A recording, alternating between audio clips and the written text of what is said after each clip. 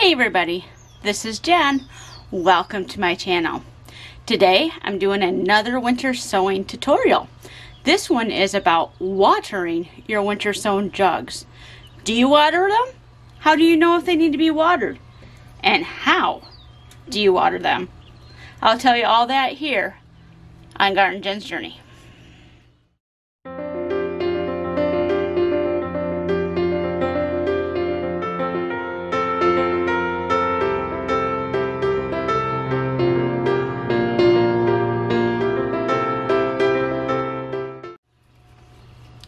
Now when it comes to watering your winter sown jugs, generally they are a set it and forget it type of process, but sometimes you do have to help them along, especially if they're getting dry and they need some water. Just like any other plant or seedling that you might have to take care of, you do occasionally have to check in on those jugs and see if they need a little help.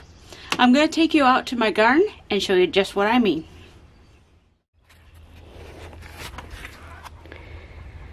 Okay, so here is the jugs I have out right now, and they will work for demonstrating watering your winter sown containers. Do you water your containers? That's a question I hear a lot, and generally the rule of thumb is you're not supposed to have to.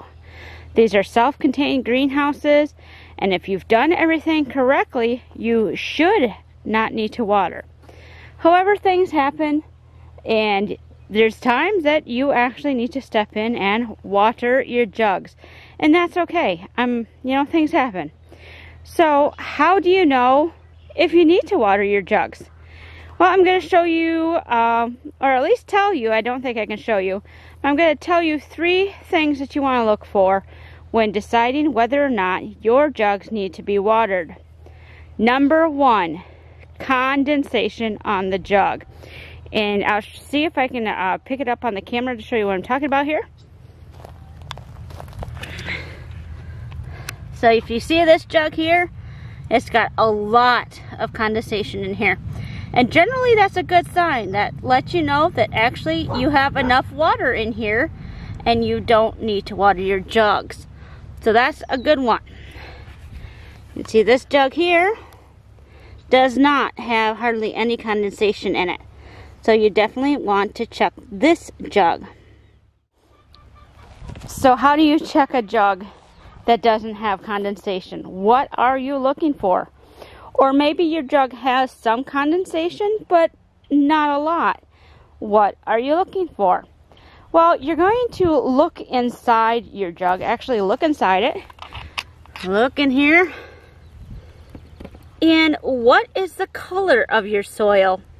Is it light or is it dark?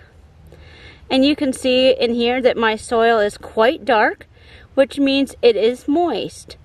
Now if it was very light, that means that the soil has dried out. You can also gently pick up your jugs. If you take them correctly, they should pick up just fine, but you gently pick them up. How do they feel? Do they feel heavy and dense, or do they feel very, very light? If they're quite light, then you probably need to add water. Okay, so how do you water these things? Do you open them back up or something? No, you don't. You actually keep them closed and you water either through the top or through the bottom. Now here's some things that you can use for watering your jugs. I have all of these items.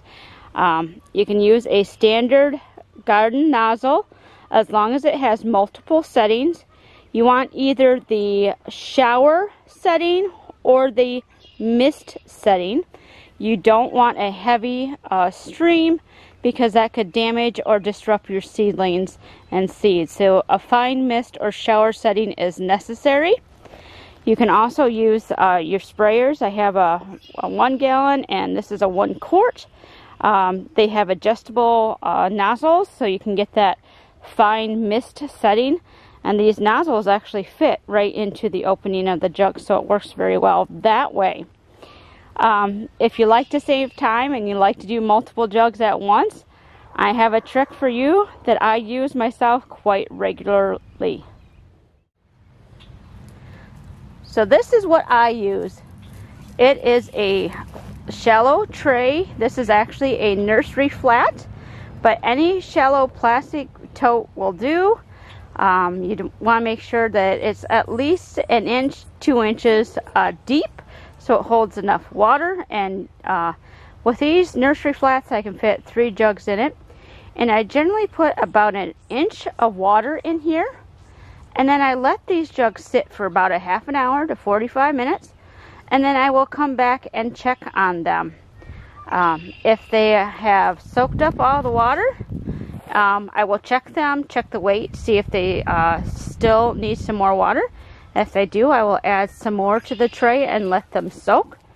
But if they've been soaking and I still have extra water left over, that's just fine.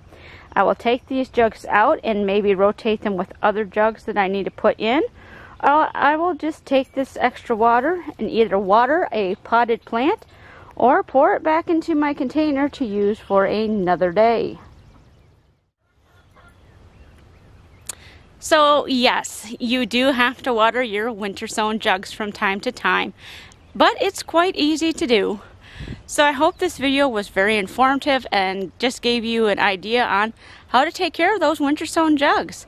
If you liked it, if you found it informative, give it a thumbs up and share it with others who might need this kind of information. I thank you for following me along on my winter sowing, gardening, homesteading journey. If you haven't already, go ahead and hit the subscribe button below and be a part of the journey. We do lots of things here on the homestead. And I hope that wherever you are wonderfully blessed. So until next time, everybody, bye-bye.